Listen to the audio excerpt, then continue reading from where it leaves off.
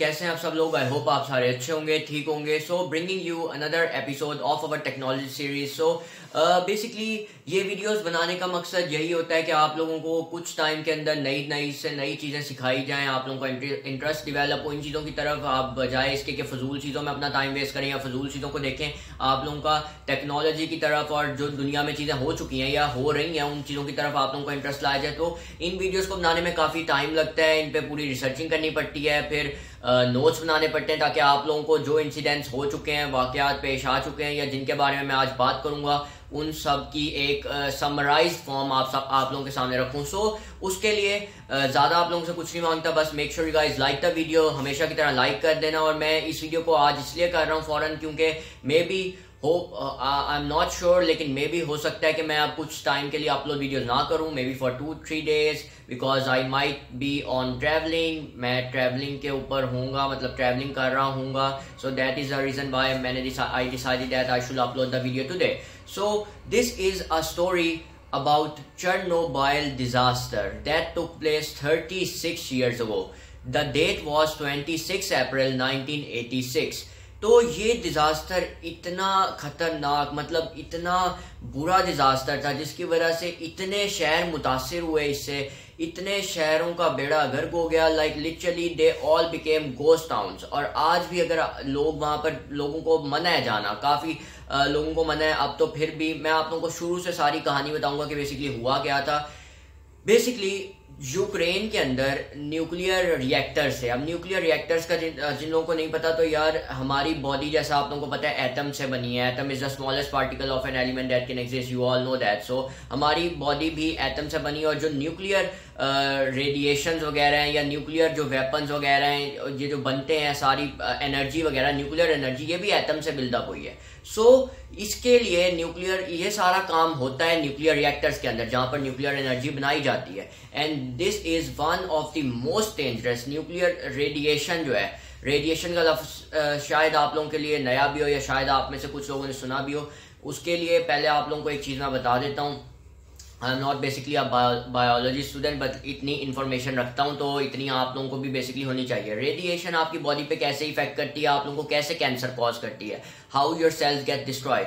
जो आपका डीएनए है, आपका डबल हेलिक्स स्ट्रक्चर है, बेसिकली वो बॉडी को इंफॉर्मेशन प्रोवाइड करता है। आपके जितने भी सेल्स वगैरह हैं या जो भी आपके बॉडी के अंदर पार्टिकल्स वगैरह हैं, उनको वो इंफॉर्मेशन प्रोवाइड करता है डीएनए, बेसिकली आपका जो बॉडी के अंदर है। अब जो रेडिएशन होती है, ये इतनी खतरनाक चीज है कि आपको ये दिखती भी नहीं है बेसिकली, और ये हमारी एयर के अंदर ऐसे मिक्सअप होके हमारी बॉडी के अंदर चली जाती है कि वो हमारी जो डीएनए की हमारी बॉडी को भेजने की मैसेज जो भेजता है हमारी बॉडी को, रिस्पॉन्स वगैरह, और वो सारा हमारे सेल्स को वो उसका खत्म हो जाता है बेसिकली। और वहां पर छोटे छोटे ट्यूमर्स बनने लग जाते हैं। दीज ट्यूमर्स, ये हमारे सेल्स, जो सेल का साइज होता है, उनको इनलार्ज कर देते हैं और ये मुख्तलिफ चीजों का कैंसर कॉज कर सकते हैं। ठीक है ना, यही रीजन होती है कि रेडिएशन से आपको कैंसर हो सकता है। आपके डीएनए स्ट्रक्चर पे, आपके डबल हेलिक्स स्ट्रक्चर को वो इफेक्ट कर देता है।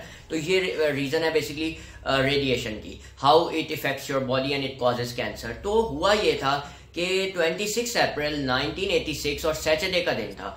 उस दिन ये लोग वहां पर आम रूटीन की तरह, यूक्रेन के अंदर 4 न्यूक्लियर रिएक्टर्स हैं।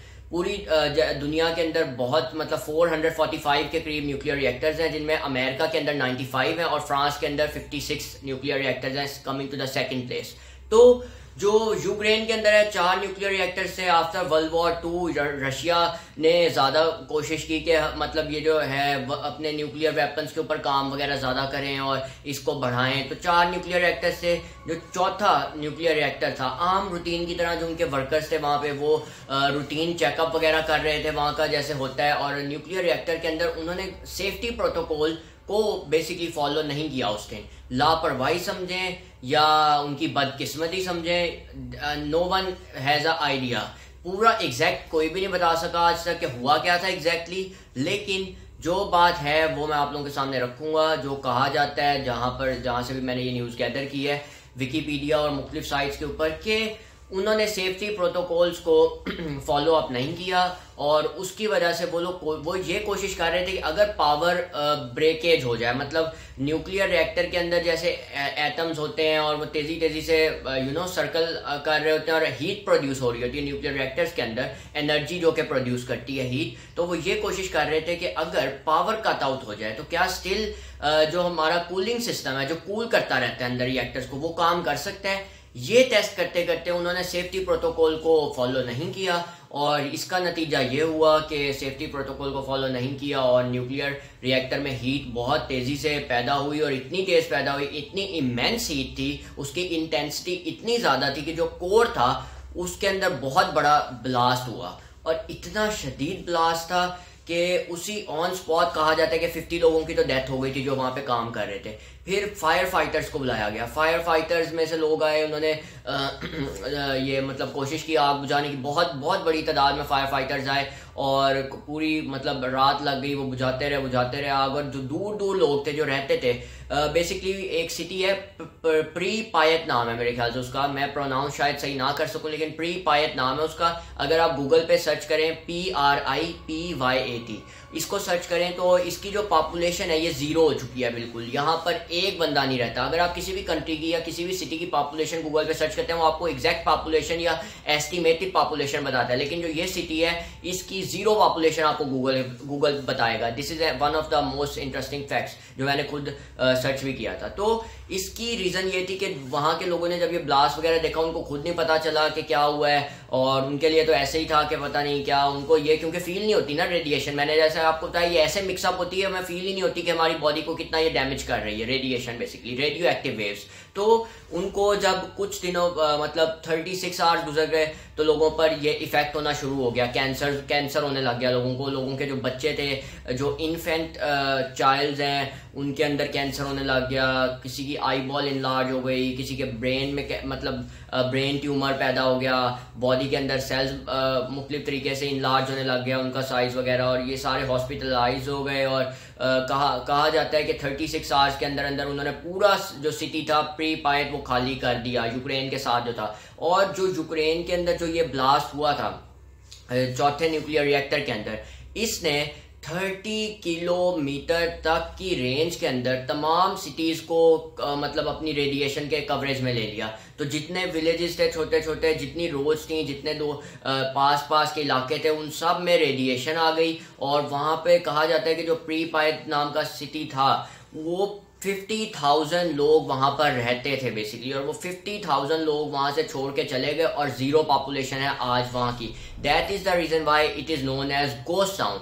अगर आप लोगों ने गेम्स खेलनी हो तो आप लोगों को शायद याद होगा, मुझे खुद इंटरेस्टिंग फैक्ट एक याद आया था जब मैं ये वीडियो बना रहा था, कि call of duty modern warfare 3 या 2 के अंदर आप एक मिशन के अंदर भी वहां पे जाते हो, जो चेरनोबिल है उस जगह पे आप जाते हो, और basically it is a fricking ghost town right now. वहां पर अब 2010 के अंदर फिर टूरिस्ट गए थे, उनकी पूरी एक तरह से स्क्रीनिंग होती है और उनको कहा जाता है कि आपने किसी भी चीज को टच नहीं करना। It's a adventurous place to visit, लेकिन really really dangerous as well, क्योंकि वहां पर आप लोगों को जैसे बताया कि रेडिएशन अभी भी है और इन्होंने कोशिश की थी कि उसको कवर अप कर सकें, मतलब बिकॉज कोल्ड वॉर चल रही थी जब ये पूरा धमाका हुआ था रिएक्टर में, तो उस वक्त कोल्ड वॉर चल रही थी कंट्रीज के आपस में। तो ये लोग चाहते थे कि ये बात बाहर इंटरनेशनली रिकॉग्नाइज ना हो, तो इन्होंने पूरी कोशिश की उसको छुपाने की, लेकिन मीडिया के ऊपर वो बात आ गई। बिकॉज जब यार आप लोग खुद सोचो 50,000 लोगों का सिटी और वो छोड़ के एक ही दिन में चले जाएं और हजारों की तादाद में लोगों की डेथ होने लग जाए कैंसर की वजह से।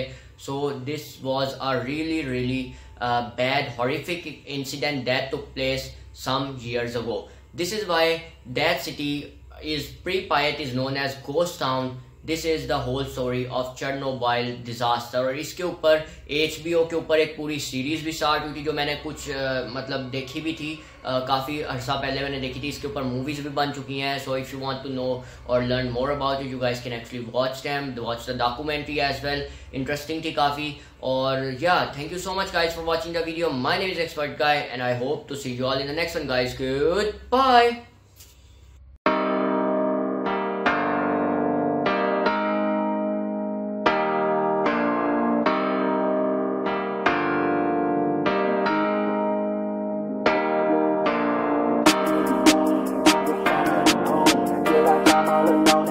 to do it on my own. I just wanna be known, I just wanna be home. Feel like I'm all alone and I need to do it on my own, yeah. Wake up, early mornings, late nights, hopping on a different flight. What's the meaning of life, ayy? Wake up, same-ish, different day. Make a wish, call it pray. Am I sick, am I okay, ayy? Stay up, late nights, still in pain. In my mind it decays as I try to make a change. See the sun, see it set, feel some pain, feel regret. All the same, what is next? I'm to blame for my head, Life it changes in many different ways, yeah.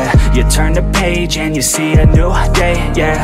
Be the same or you go and make a name, yeah. Listen to hate or help someone who's in pain, yeah. We all want love and we all wanna be great, yeah. It's not